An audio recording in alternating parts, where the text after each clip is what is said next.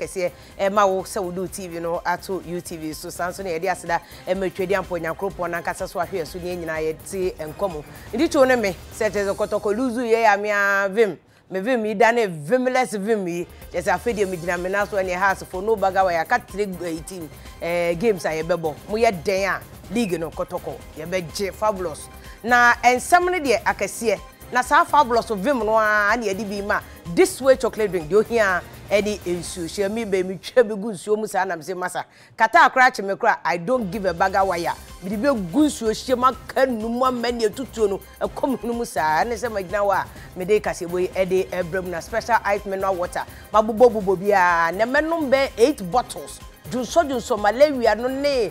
kotoko covid bia ba mmojam nyina we bas me man back to sender akọ house for no honum special ice adawma this special drinks papa enkra no kosku a na de bia hye nkra ne bag mo na kyese wo mu nyanya bia dike wo menya hoden e de edi agro asua de so e de amadama e na wiei ye de kasebo efu ship house e wo Abeka junction ye de kasebo no ebrem ye fam vimlady Afia Pokua na ensema ye de bebro ne be de kra unim se Ghana Armed Forces eti kokobo aba ama wo masande amane ata ato se soja fo ana no wa wo mutisi abontere so ko jojo wa afo ntutu ne abobo ya afo ne okada fo ndo ba fo no wo mbema mra ne wo ma di papa ne free neko Armed Forces ne bo Ghana fo ho ban hwe se soja ni bia mfa mra ne hye ne sem enko jojo Ghana ni bia sansem no ye de nyina ebebre mo ewo kasebo mu sanso na eye encrimantem so afo yera koi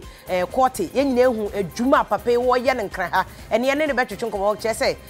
Ghana e wose etu man from afom na kwan de edwa ne me awudo a yakeka ni panyina aboso na nankofo bebebo papa ya baso a wo mu busebusa regional minister saka ene ni tutu MCs fo ni be ne o wa ba metema ya adane kiosk ene container na tema MC nti hu de yera court ye won kran ya wo gini din unye bi aje gon sa ene editimo e wotema ene ashama tikase boy ya di santem no mu chechemu ebe mam sanso na ya ma me first lady wo chem say covid bae de ya rani ama ne hu na bread enso kora bebre ho a aduane papa o munye nie malnutrition ti ama kora ne bebre nya yade wo se ehwe ho asem ne ka ho no wodi eho animu sanso ene ebe kwa mono ne akwakoye nua no Mozambique ekom asi ho no ma enye aduane kom esukom a chese Ghana wa me ahwe hu ye na galamse ye anka ho asem a saa na saa sukom na esi Mozambique na bibesie ewa ya do be ko Mozambique am ya kwa kwetwe Mozambique ho ensensem no ebusiafo ma me fa seda kese nso ma duwe fashion wo mo ewo danso ma papa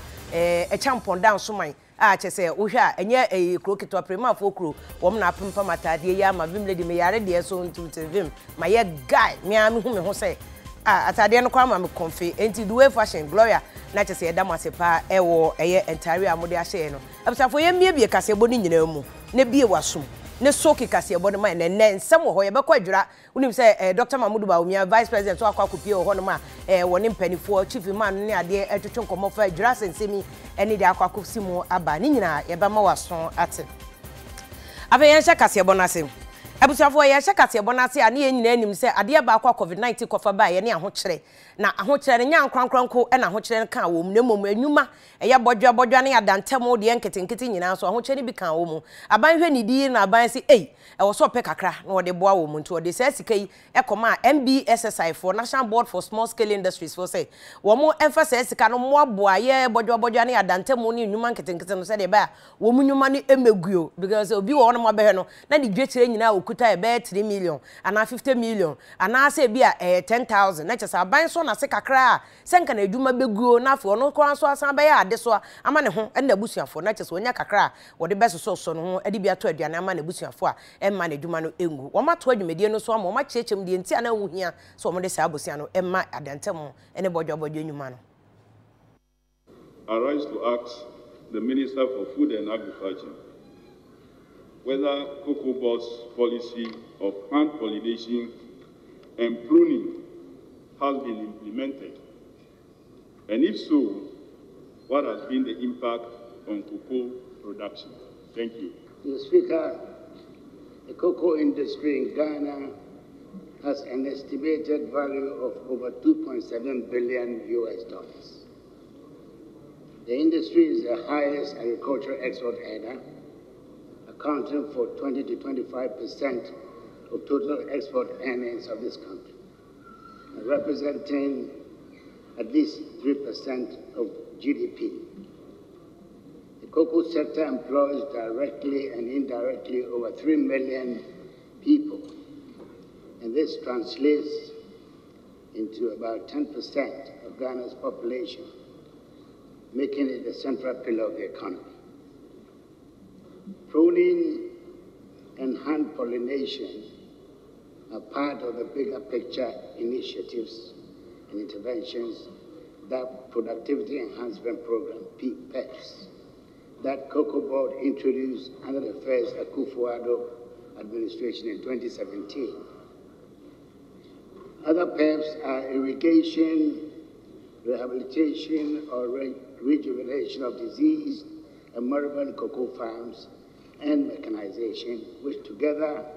were deployed to resuscitate, improve, and sustain an inherited industry that was in systemic decline because of a deadly cocoa swelling shoot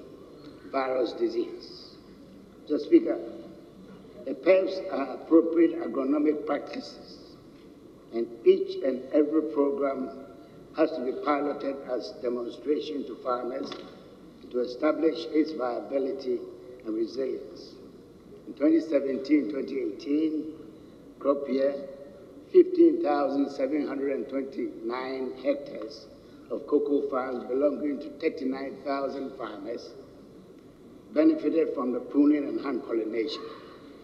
Cocoa Board engaged 10,000 youth pollinators to demonstrate the technique to farmers. That crop season, Mr. Speaker, beneficiary farmers started seeing pod counts per tree in double digits and in hundreds as against counts in single digits and in tens. For the first time in Ghana, Cocoa Board supervised cocoa farmers across the country to prune over 1.1 million hectares. That's nearly 2.47 million acres of cocoa farms last year. This massive record of pruning could not have been possible without the introduction of 100,000 units of motorized pruning machines. The country moved from less than 10% pruning to 100% pruning, and 30,000 pollinators were engaged to continue with a demonstration of hand pollination. Mr. Speaker, the cocoa industry is undergoing transformation. The impact of the full-scale application of pruning has started manifesting. With good rains and fertilizer application, our farmers have harvested cocoa throughout this crop season from October to date. The overall crop outlook points to a record production for 2020-2021 crop season, which ends on 30th September 2021. Thank you, Mr. Speaker.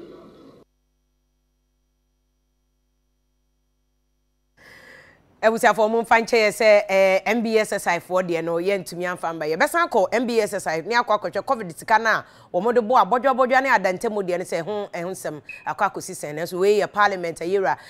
free akoto osoafo a wona wo hwe akwadwuma ho nsem so wo kye se no wo mo ye pollination se koko no eduru ba bia wo mutumi eboa se de ba koko no betimi aso de se fata na yera akofia dam bo emrase bedwani abusa assembi e wo floor of parliament no mo aye e na wo te se ne de bro no mame sanfa nko adwura wonim se sesi ayete Ghana ha de asem kese pa e de ayi asem kese e de aba omayi mu e ya adwura e de na esi ye ya chese ma adwura e mantie mienu etuo kan wo mu free mu ni se wo mu ni abema ba ko de kaka a wo mu chese wo social media activists ni wo no wo mu ntiase wo mu koye ho demonstration na soja fo ni wo mu dikosi ani enam so enipa mienu fa mu a wo mu twere wo mu kwan efiri ho besi ne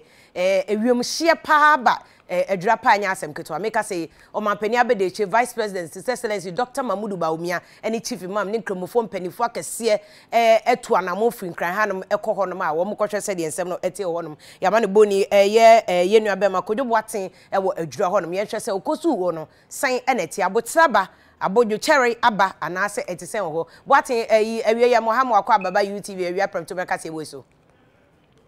the major super upon so. Yo, now said that now cast a vice president named Penny for any who said the Air Force plane no alande wo hui. Besi akosi se abusu afana jomo fa so ama tension na ho no adwobere abana. Some lady me ma ya hwefo nya akwa baba extra upon so. Oh, such is na se wo be mo ha ba ya mo akoma so mo de ne gidi se ke kanye no ni emu se Pokua kuna no mpese ye tete ye eba ayo mu nya wu kaka ehu no sabe mo nyina no tike omo pom mo din ahwehwe se de be ya mo tete ye reference so we people drop on things so be dia ayi na ne dey ana eya vice president se second alive no ba wo nya any chief imam anything so company from kayedi ebe pm ewo drop on things so there's a plane na so much chopper no ebe tu ha be ya 10:30 pepe and the to house I'm to really share yeah drag him I see I say a palace na ho no money drag him e ko na say yeah be ma schedule say be ma say schedule so you know e ko na say di nkomo extra dey see am pm ewo yeah drag on things so and then yeah Dr. Mahmoud Bawumia Ekatano, on the Wentian Casemo, or my Assistant Minister in the German Catamano, or Cassin. The ground we Papa was said at Semina, what you know, that at that thing that was 3 years. For say, Ghana, yes, I have one said they have to do it. And what is that? That is to our customer is not so much more. A moon nine sweat granule. They say, or 2 1 year and say, the round we say, then more pump higher things, say they pay out. Pepe and I attention so number of funds for our man Ghana. Now, it's to them. Said ye, a year in Senior Minister, and not this to just to approach but you call me and Sam. Said ye, they are almost switch some of the Pepe and as you should more possibly our year to our bomb pipe. Said ye, to get a costume, and ever costume ye a money. Now, a German in a small customer says. So the film was a trouble. Can you no can no see Jaka and a waha? As we hear can and one was the case with your council, yes, so game that. Then be a business for we have for the kind that as you trust some and therefore so and a trouble and things so now they have a bar. You know, what would you show you what you should go towards second a month and pay for one with them. And for the young, community a military detachment, and what a year job on to say a year, a self only review for you. A year said, a switch one is Daniel and someone in getting a mumble tissue, and a sweat bra acting, a year ever to her. Nemo, that is a hot shot, yes, so we see a year police divisional police command, that was a job on things so much about a Pokua and a Nemo almost less than cat, amount from a young woman. Ghana man's way of what they are, which not the police station as well. A police station to Wahano, or my supplement 2 or more, and I'm more compliment 2 or more. I said, if you are actually approaching. And then I'm Ghana man saying, never get chased, but I'm a Ruba, we are so general. I said, Joe, extra minds will not touch a police, you know, or my woman, what do you find? So also the thousands men, parts of men, support it. It's 50,000 Ghana export. Said the bay on police station, you know, what I see. So, I'm making a CLB. I'm a year to use so much fun swap. A frat, a trouble and things. So, that's the man and ma'am. Chief Imam, Yankopon Sha papa say wotumi tu ne nan efri enkran hanom nimfia wodi nyina no okoye. Na mayen hu say kromafo na kasa ye dwurafo no ede na oha wo mo de to mpanifo na anim say Chief Imam aduru wo de wo mo bo so asem biye ho no mbeka no de na mo ka what that radio almost free or more for the bomba edini for ha na o nya ni ni ACI but don't chon ka kana so and repany mom so mo kan say o mo nya tika the same thing for down to 7 down to 7 mo nya tika o mo nya say attention ni papa say yes it go eye kaka no so no o mo timi achi no no mo timi e mra ke se no se de be ya atunje e be ko ba yo mo tani eye ko ba na antu nya nshia ye le mo sa bre yo mo ko ba ni achi eye kaka no sia Omokoma Ebusafoni Yapo. Okay, na je say asumdwa ba adwuram krom o de enipedi akone aba o ha obi ama asumdwa ba ho. Je course kind you mom for school mom see this one see je course pepe. What you so e twada de no want ya to say asumdwa after premium kind. Okay. My na wase bebre ye nua ba ma aboaten na ete ne kafri adwura e wa asantemante me ho e na besisa bre nipa miensa afam ahwe wo mo kwade odi kan ne ye nua ba ma kaka chese na wo kan bo so asema bante no kura so mo so ye MPP ni na chese wafru mu ya jane manketo na abusuafo nyina wa akiri eno na ne wo no nkofo ante ase wa adwura mam o mo ye kira eno so sojafo no wo mo de kosie ni a enam so etio kan nipa mienu a wo mafru mu ebi so pra eda ayase be ma abusuafo nyina ya connection ne so atenten justice must be done yento akasebo no eso na sa sojafo no manfo nkita wodi hu na no video bi nam from mamu internet no ne ade so edi hu akone aba wa ena sojafo bi koto si o manfo civilian fo so ewo wan important ne se abobo ya afo no ne ade ne echewa yesi hey hwanie na hwanie ade mu abobo ya afo ni bi so ha adwen pa chese ba bi akwan ni eso Ghana de emra ene yedi ye adwuma ntutumi nkokase abobo ye ani ye ha adwuniti na chese usoje ni no akwakobo no na eno video no a enkofo bi twa ye ba abonte na Ghana Armed Forces de ho amane aba betudwa se wo mo kaseti asa na ema no asojafo no ye no wo mbehwe se sa asojafo no wo kodi sa nyamra sem kobo nkofo owa no emra no wo mbedi no wo de asotwe mu odene kra ene be masa asafo no nyina Armed Forces se wo sanka ehye Ghana fo bo se won de na sudie kase pa no so obebo Ghana ho ban enu nti Ghana ni bia wo ye Ghana ni a esefata se ebo no ho ban de Ghana Armed Forces asafo no ebobo no ho ban a wo masa de we se ebi nsi bio enu nti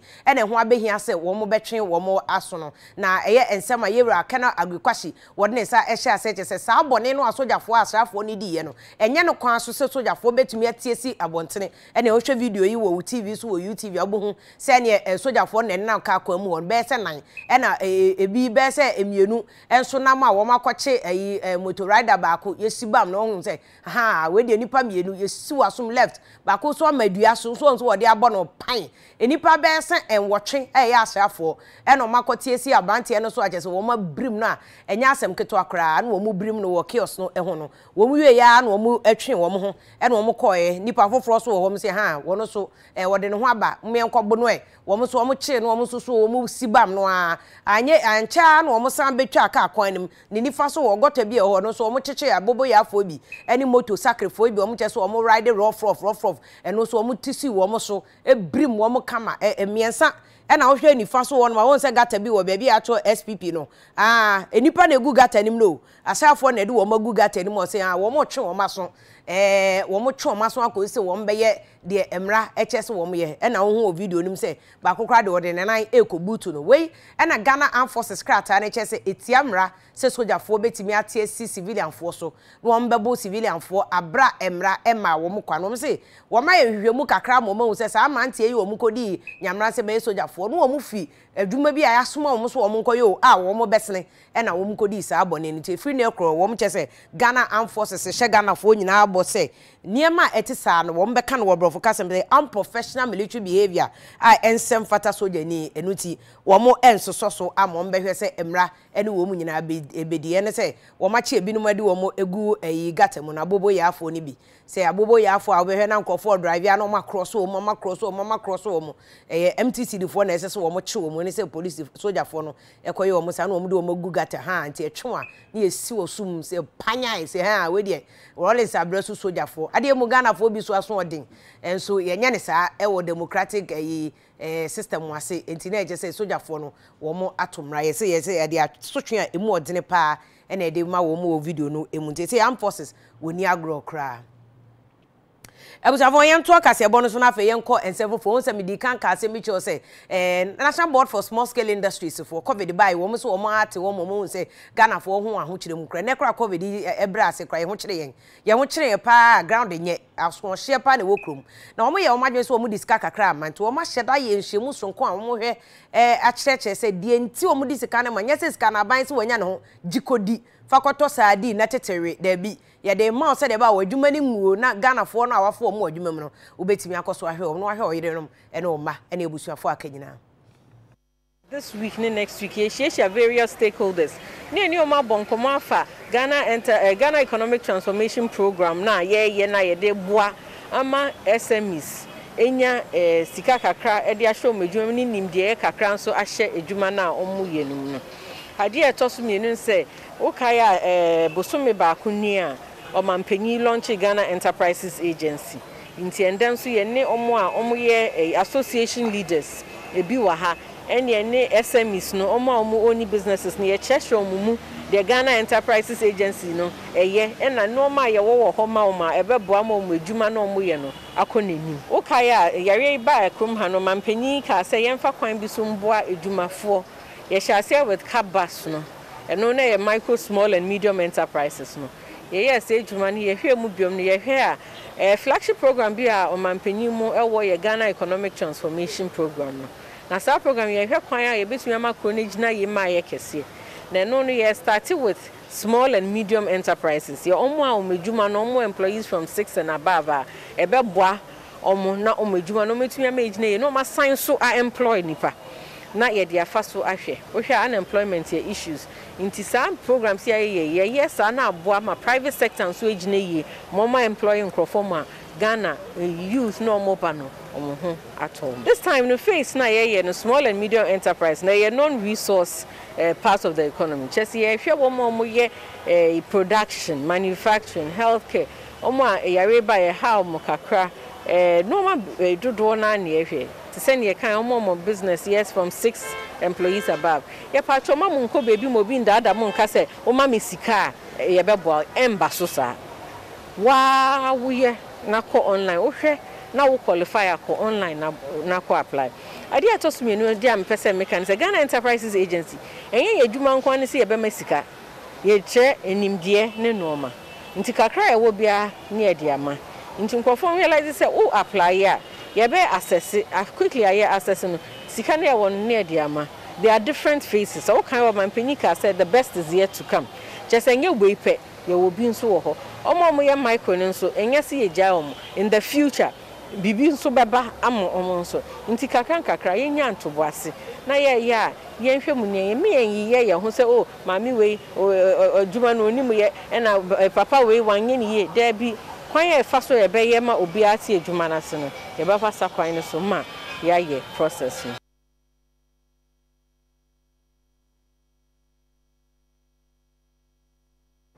Abusavo yen free honum na fe yen konsem awdo eso Food Trade Coalition Africa wo ma hyeda yen hye sonko bi a wo ma san de nhyiemu atato no wo ma hwe kwan a ye betimi di sika abehye enwuma a wo mo ye nuane nom ne ade se de ba ase bi a mango kra ye nuane saa ne yemfa nkwa amono ne nkoto yesa ye nya hwe ana koko yemfa ne saa nkoto ne mom ye betumi adan de mu de ye bibi mango juice e bi a cocoa powder cocoa butter nom ne ade ne sika esefata no etumi abagana na mante ne maba wa ye nya adwuma nye no ye nyina so etumi nya adwuma ameaye ekuo ye ni so de hunu ni se aduane dwadi ekoso ewa bibiman entemu no ebefa ne ntoma pa edi efira dwumadi ekoso won kan mantemu ha we ema ekuo bi te se Alliance for Free Revolution in Africa ye twani tia efra no AGRE edi nanim onyam ebeta dwumadi yi achi Zaid Hamoi empenifo eda ekuo no anomu baako eno no o kire mu se abira COVID-19 unity no ewiase nyina a abibrema man ahodo nyina enso eka ho bi no emma kwan emu obi mfiri ne man embepiem ewo ne man emu nanso eba aduane mudia ne ye makwan ne opese woton ene ne opese woto sa adwadie no ekoso we ekire se ewo se ye mayani ekọ edwadie ye dima ye ho se abibifo na ebebo ye mpuntuo. So basically the Food Trade Coalition for Africa has been initiated and launched during the 2019 Africa Green Revolution Forum in order to address issues that have to do with food trade and the movement of trade and food and agriculture, and then to as a platform for enhancing, accelerating policy engagements on food and trade agriculture in Africa. And so today the event is a general assembly of the members and the basic operational arms of the organization, the task forces, the secretariat, the members, in order to take stock of what has happened over the past few months, in order to outline the work plan for the coming for the rest of the year, and then to draw feedback from the members and the assembly in order to assess and enhance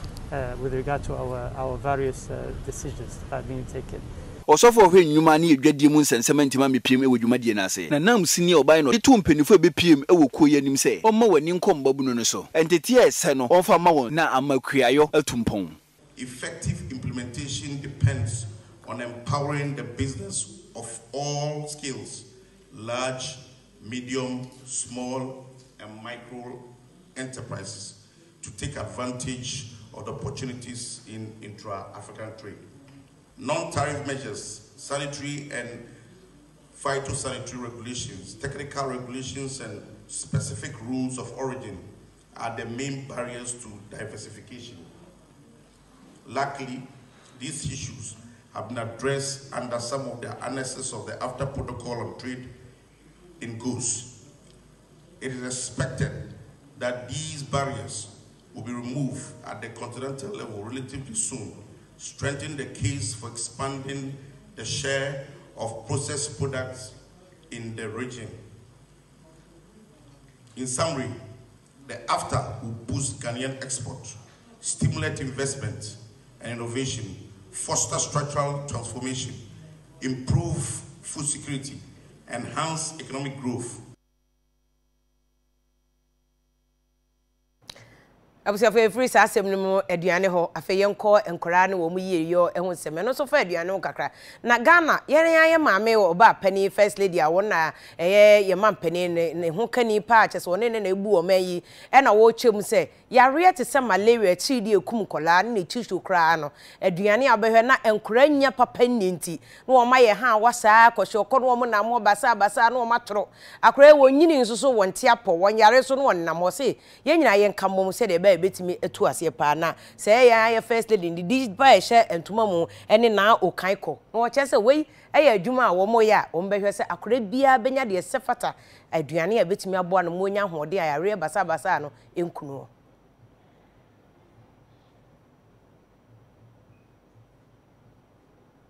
Ebra Ghana ba penny a wudi kan ma Rebecca Kufuado ekasa ewo nutrition advocate event no ase no eno wo kire se nkwada wo munya nuane papa ni no ha adwene ye papa ese akwada no kura na brabo wanhwe bedu baabi no yebeka se covid-19 no agihini ewo nkwada so enam se wo mu enya enuane eni ntie wo se Ghana enhye bia no ai wo se yede ebo ye nuane ho ban na afi nhwehwe se benya nuane bebre na nkwada na enya nuane papa di a ni nyina no enuane nuru ahodo na hye mu ma se ebe no yenhwe ne enya ne sa pepepe ne yentimi emben susudua ewiase ehwe se ebetimi edru ho ne de enya nuane papa edi ewo ye man emu ne de atu ekomtro ase ewo oman bia so no ase ena ode abaso bonsem ko ye de ma apomdi aso ye no so wo nam start right feed right campaign no eso ede eboa ewo sa kwan no eso enti obi bia nso moa ewo sa kwan ne so na yempem ma Ghana nkonkan. I wish to restate my resolve that no child should die from malnutrition, malaria, or other preventable illness in Ghana. So together with the Infanta Malaria Prevention Foundation, our partners and stakeholders, I stand committed to the task that is ahead of us. Indeed, public health experts have expressed concern that if care is not taken, there is the risk that the COVID-19 pandemic could result in a nutrition crisis. We risk disruptions to our food systems. We also risk income loss, which would prevent children and women from accessing nutritious diets and essential nutrition services. Ultimately, we risk derailment to efforts to achieve the Sustainable Development Goals. As we continue to control the spread of the virus and increase access to life-saving vaccines, we must safeguard food and nutrition security. We must also improve feeding and increase community actions that promote and protect the lives of women, adolescents, and children. Onwonyafo kwakwadima menu ena yesuafo hwapo mudensem so wakasa ye edefa apemfo a wo mkwa awosho ampempi no ano mwati nananom wonse do anase abatan ene omma aya omutai efam ehwere wo enkwa nyina eho. Maternal and childhood mortality rates in general are often used as broad indicators of social development and as specific indicators of a population's health status. It serves as a key barometer for a nation's development and resources, and how equitable those resources are distributed, and as such, has become a key human rights issue. It is therefore important that as a country, we give the necessary attention and focus to issues concerning maternal, child health, and nutrition. In more recent times, my ministry and key health partners have worked together to develop the comprehensive roadmap for working towards achieving universal health coverage, with the intent of leaving no one behind, particularly the vulnerable in the society, including our mothers and children.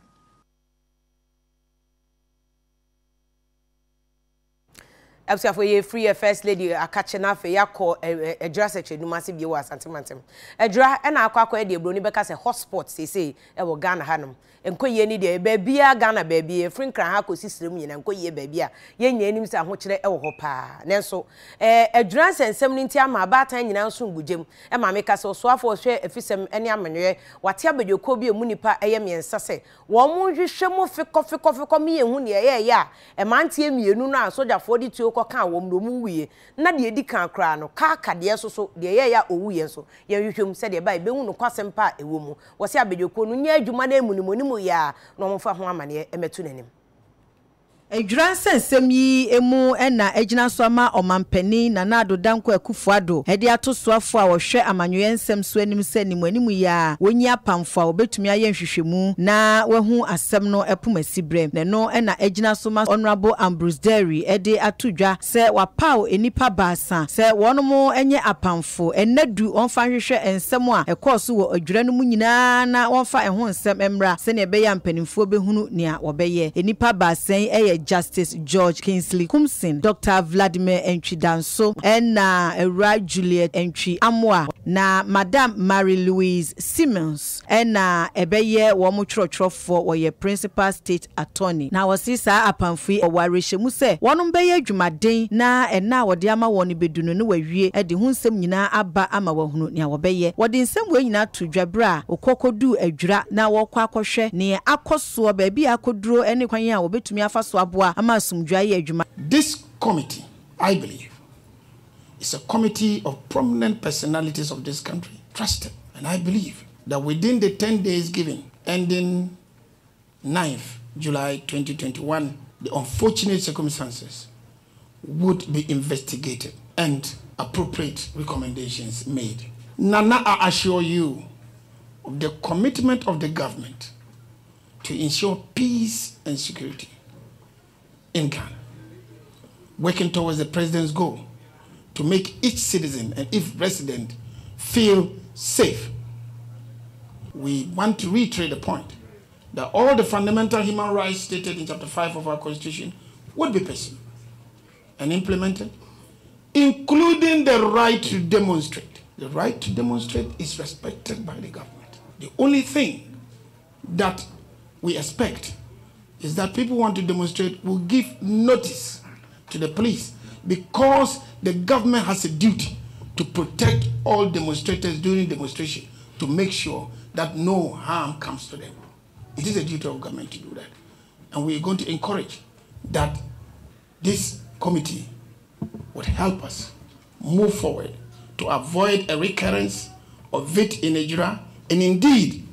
an occurrence of it any other place in the country. Asante Mantemu Swafo Honorable Simon Osei Mensa was sanye jumtreni ema Asante Mantemu bambo agina tukuo no kasaye kaka de me so menu yaktoa anase bia me wo fase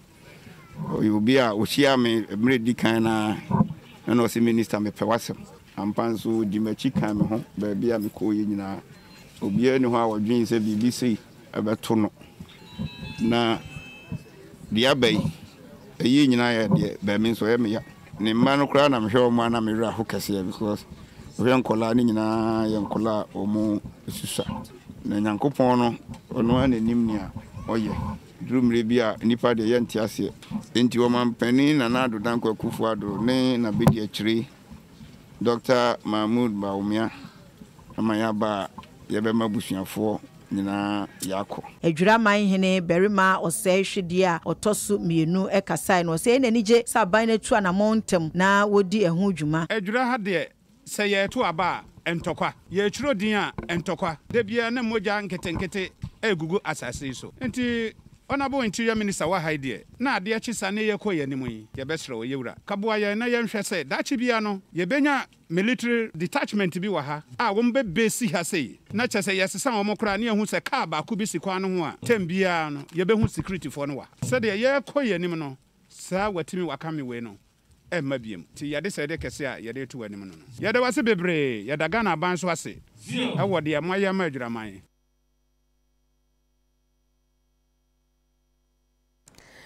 Abusiafo yen free adwura kakra na afa yenko agbagbulohye besan akọ adwura bia makọ ame akọ akọhwe se de asomdwe eboboba ewo adwura ne mpotam na adwuma ebetimi apie ho ama mante ne maba ne nyina benya bia ye mamfa nkọ agbagbulohye unim se Greater Accra Regional Minister yewura bo adwuma papa Henry Kote be matenten gram pa wo gina naso o se yes na we na wo agbagbulohye na akọye wano no osiwa somo watiko ba ko nwoi wa hwe ye wunya nipa bio na ono so onim se mra no want to me function in 17 no ade soldier for ni police for e ko honom kotu adwadifo ndo wo ko agin kotoku make say wo ma wa agin kotoku na hya se hye wo ne ma kama no so wo sere wono abom mehwe so obeye ba bi wo mba dwonsonom ne ade ne roadi wo twa tuma ma wo kra mo no mu apia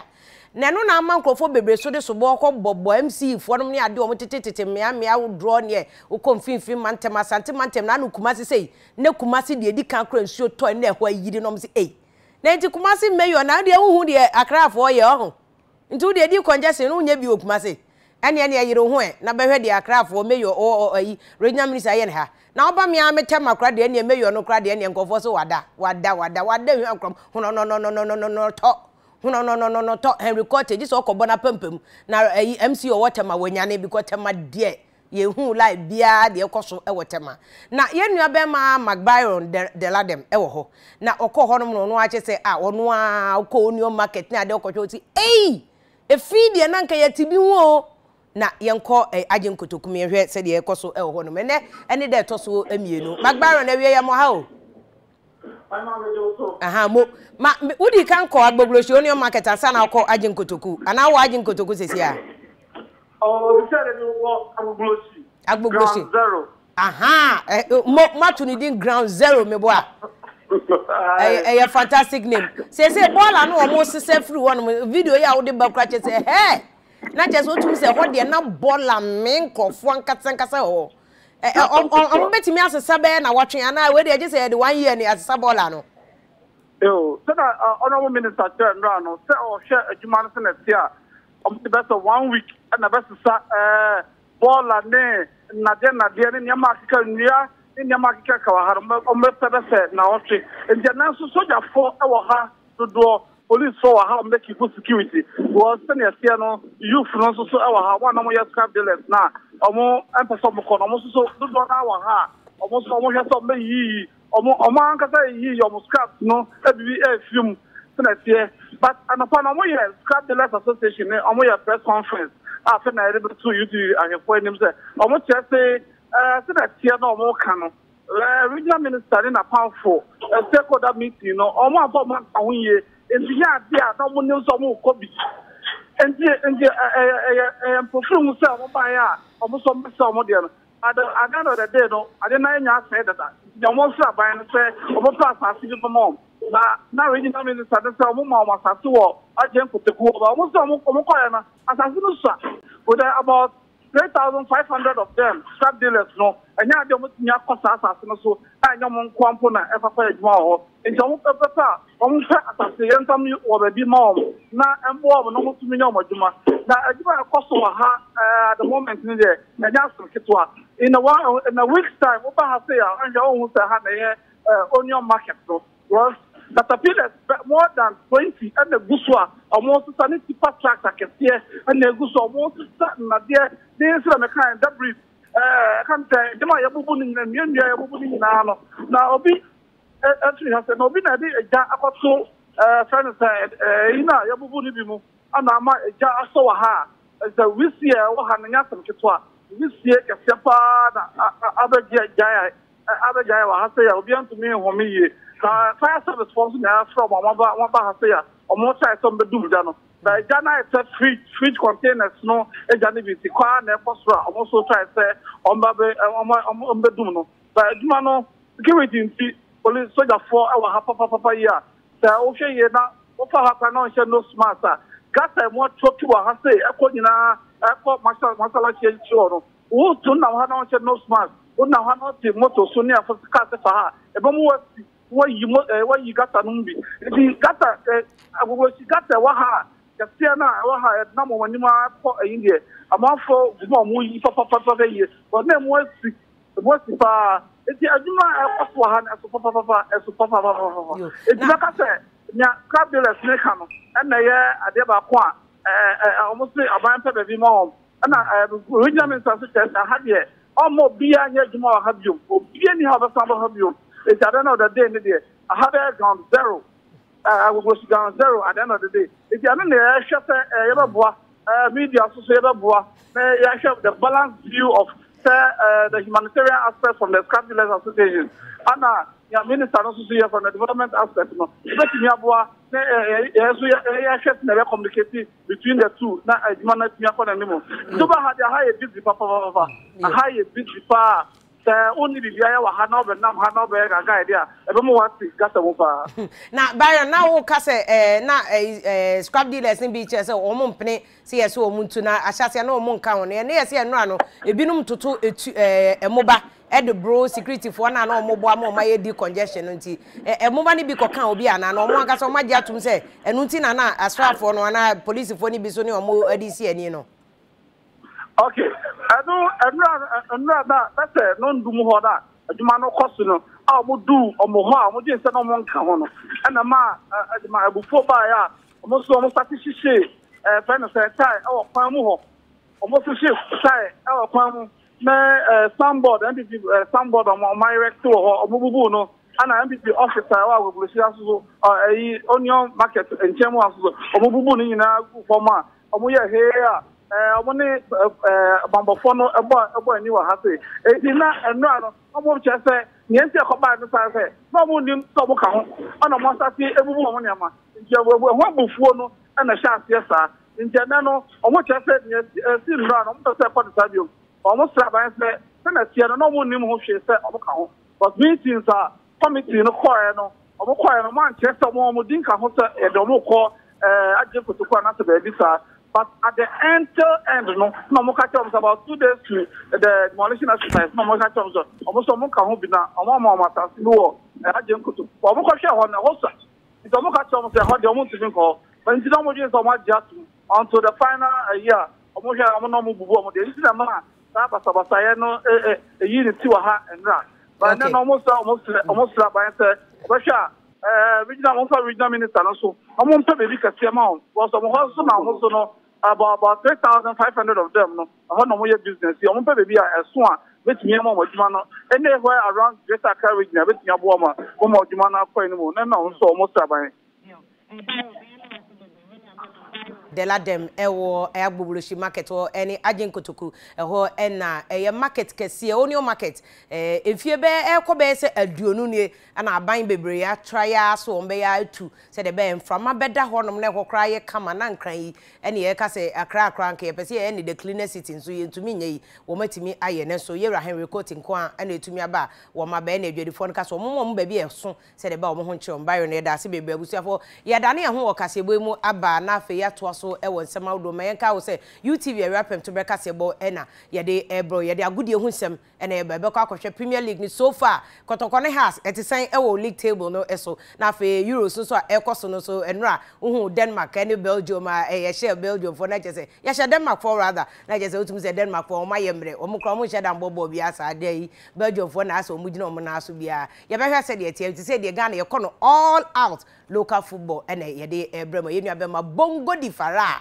delay was say ni nipa ba ko wo radio so any TV so wo UTV o feeling the pa any bongo di fara say short man pa no wenya delay all my fans sa ne bra we di loto delay woman delay girl delay and then I just say bongo di fara udem udem wadi bronya yaba sesi a na fa ye de aka no e de ne nyina abram we eye awia prompte be kase bo UTV ne yaba sesi a